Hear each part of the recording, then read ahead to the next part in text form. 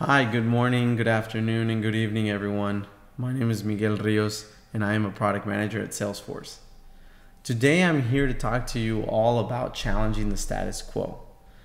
Challenging the status quo, I think, is a very important mental trait that every current or aspiring product manager should have. Nothing great is ever achieved by doing things the way they have always been done. Every product manager should understand what it means to challenge the status quo and why it is so important. Now, to begin, let me talk a little bit about who I am. So as I mentioned, my name is Miguel Rios. I am born and raised in Texas and started as an electrical engineer at Texas A&M University. From there, I went on to work for about 6 years at Texas Instruments, or TI. You may know TI as the calculators that you used in school during tests. However, they are one of the largest semiconductor manufacturers in the world. I worked in the battery management space as a product marketer and a product manager, although my official title was product marketing engineer. I did also hold a couple of other hats, such as in sales enablement and a little bit of technical support. During this broad experience is really where I got to understand product management and product marketing. Moving from there, I wanted to get closer into the software space, so I became a senior product marketing manager at Armor Cloud Security. It is here where I really learned to start asking the question, why? Why were we building what we were building? Why were we building it in that way? And it is then when it really dawned on me that product management was really where I felt my skills were more in tune with. Then I went on to become a product manager at Bluebeam software, where I worked on a map-based construction management software and led their iOS companion app as well. And now currently I am working as a product manager in the partner space for Salesforce, which is a community platform where all Salesforce partners come together to track leads and add their apps to our App Store, App Exchange platform. And I am responsible for streamlining the sign-up and onboarding experience for our new prospective partners. Now, before I move on, one thing you may notice is that I have worked in many different places on many different products. One thing that I wanted to point out about my various experiences is that usually the way I would start each place would be just in listening mode, just have that turned on, and before I start producing, just absorbing everything. However, what I've learned is that there's a better way to doing this. While listening is very important, when someone is new, however, it is the best time to point out inefficiencies and provide feedback. It can really help in speeding up your learnings, since one's going to be asking questions and as they provide feedback. And also, you're able to start making an impact much faster in the organization. With that, I want to go ahead and start a little bit in terms of what I mean by status quo and why would you want to change it. So in general, the status quo, what it boils down to is doing the old thing in an old way. In fact, there is such a thing as status quo bias, which is having a preference to the current state of affairs. Following this bias is very problematic, especially in business, as we all know that growth requires change. I would imagine that a lot of us here have heard phrases like, well, that's just how we do things here, or it's how we've always done it. And this is really what makes the status quo tricky, because in many ways it can hide in plain sight and it can be very much part of the culture. And the longer that we are in the organization, the more we can also fall victims to upholding these status quos. To name a few types of status quos, they could be presented as a resistance to change, which is when people prefer to do nothing because they prefer stability. It could be risk tolerance, which in contrast to doing nothing, doing something will typically pose a bigger risk. And in this type of status quo is when people prefer to defend the current status quo, since they may fear, for example, that a new business strategy may make their job more difficult or even result in the loss of their job. Thirdly, there's something called group harmony, which is similar to the resistance to change, except more about people tending to share the opinion of the majority so that therefore they become popular rather than being unpopular by proposing more radical ideas. And the last type is known as Rossi retrospective, which is the tendency for positive memories to outlast the negative ones. Here, people associate defending the status quo, which attempts to roll back changes that have already occurred in order to return to a previous state, meaning that perhaps changes have already happened once and a second time would be worse, when sometimes you have to change things more than once to see any benefits. All these types are possible ways of identifying status quo. But why is it important to challenge the status quo? Well, for one, challenging the status quo ignites innovation. As I mentioned before, growth is a product of change. And to innovate, we all know, produces growth in an organization. Increase morale. When you change things up in a team setting or listen to new ideas coming from your employees, it can jumpstart morale for everyone as they feel involved in the company's or team success. Or increase efficiencies. By challenging the status quo and disrupting ourselves, we can be more efficient as a team, whether it be staffing appropriately or using the right people with the right skills in the right places, or simply by optimizing our own internal processes. Now, with all this talk about disruption and changing things, am I saying that those that are seeking innovation need to reinvent themselves, as in doing the new thing in a new way? Not exactly.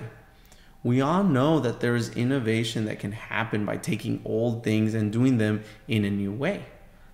If you think of it from a product perspective, it's already been done other times before, such as Uber and Lyft with ride sharing, or even the smartphone, which just redid what our previous means of communication were and in a new inventive way.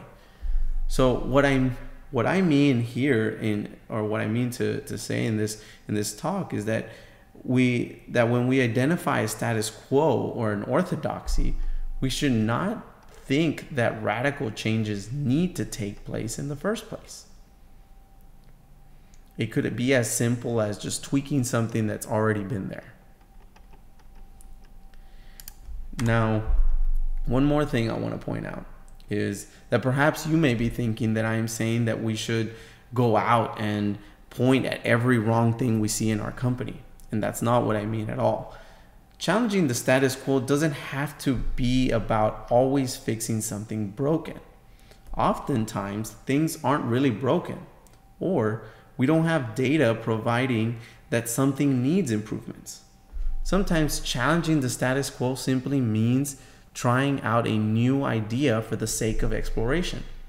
Maybe something good can already be better. There is always room for improvement. So now, what are some examples where we can start to challenge the status quo? They could be big changes, such as changing the culture. Perhaps it means adopting a new process in an agile framework or a way of communicating with a broader organization, such as your stakeholders. It could be something smaller, like altering workflows, which could be such as how your product team does product syncs, or how you all document as-is flows when you take up a new initiative or you're revamping an existing business process. It could be engaging in a new market. As product leaders, maybe we've identified an untapped area that is worth looking into, or an area that previous individuals have deemed was not a fruitful endeavor, but you have fresh ideas on how it could be fruitful. It could be addressing a problem. So maybe you found a problem, for example, in how data is being managed, or how your analytics engine is not set up correctly and could pose a problem down the line. This could mean that you need your company to change its processes to address a current or a future problem. Or it could be the antithesis of addressing a problem, which is more about identifying some places where you could improve the process. Rather than identifying a better way of doing things, it could be something as simple as maybe a Slack workflow or an alternative way to existing processes, such as maybe a PRD, a product requirements document, with adding a little bit more of information in there to be a better tool to communicate across more teams. In general, there are many places where one can find opportunities to challenge the status quo. They could be big or small, but valuable nonetheless. Now, where should you begin? I always believe that product managers, whether they are product people managers or not, they are leaders. And as leaders, they should feel empowered to speak up and inspire others to do the same. They should have an open will to take risks. Just like they evangelize others to take risks as well. They should have an open mind to constantly learn and grow. For this, I want to say that just like I've been talking most of this time about how we can go out and challenge the status quo, it very much could be that we are the ones upholding certain orthodoxies, and we should be more receptive to those challenging us. Right? So hence why we should keep an open mind and constantly learn and grow. We should be self-aware of how things are actually done, not how we think they are done or how we think they should be done, but be more reality focused. We should always ask, why do we do these things in these ways? Asking why is not necessarily for the sake of questioning everything in the org or in the team and becoming a point of contention, but rather to identify those elements within that are preventing innovation or improvement. It is true that there are often good reasons why your org may be doing certain things in a particular way, and therefore you don't need to change them. But we'll never know without asking why. Following the mindsets that I just mentioned, we should continue with developing an idea and work to get buy-in before implementing it. We should get feedback on this idea before and after deploying it. And last but not least, we should have patience and keep trying. A big change may take longer than expected, and we should not give up should we fail. I heard this podcast episode from Intercom speaking about continuous momentum and relating it to physics, as in momentum equals velocity times mass. And that analogy feels to be pretty applicable when it comes to challenging the status quo and trying to make change happen. If you relate velocity to be the rate of the change, so the speed that the change would take to actually happen, and mass being equal to the size of the change, we should be more concerned about maintaining continuous momentum and not so much concerned with the slowness of certain big changes that we're trying to make. Really, momentum is big, and that is what's important. So, to recap a little bit of what we talked about. So, the status quo is important to address as it impedes innovation or overall improvement. The status quo is not necessarily referring to a problem. We can always find places of improvements, big and small. Opportunities for challenging the status quo can be big or small and related to our internal processes or be part of our product strategy. And lastly, our mindset is the first thing we need to change when it comes to figuring out how to challenge the status quo. And from there, we should learn to take risks, be self-critical of our own orthodoxies, and any idea that we have, we should get feedback and keep trying to implement it. Thank you so much for spending time today listening to my talk on challenging the status quo. I hope you learned something, and thank you.